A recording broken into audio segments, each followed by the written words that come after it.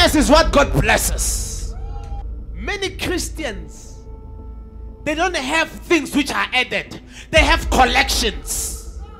They collect. They collect money. They collect houses. They collect husbands. They collect wives. They collect things outside. They collect things even in the house of God. And they come and say, God has blessed me. What God has blessed you with is addition.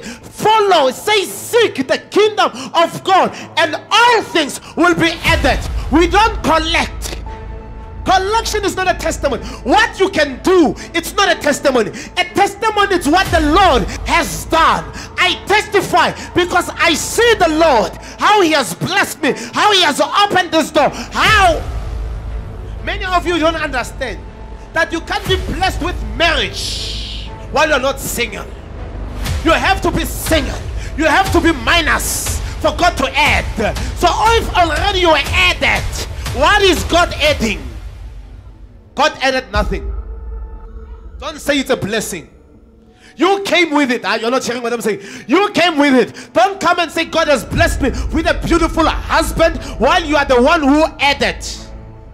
You say I received, but you collected. How do you receive? By collecting. When you don't have, that's when God will bless you. You want the blessings of God, but you are full of your desires. I can already see your desire. It's already Mercedes-Benz. I can see your desire. You are full of Mercedes-Benz and houses and money and all that. These are desires. Desires of the world. Desires of things of this world. But the Bible says, seek. Meaning desire. Look for the King and His domination. Then when you have that, all things will be added.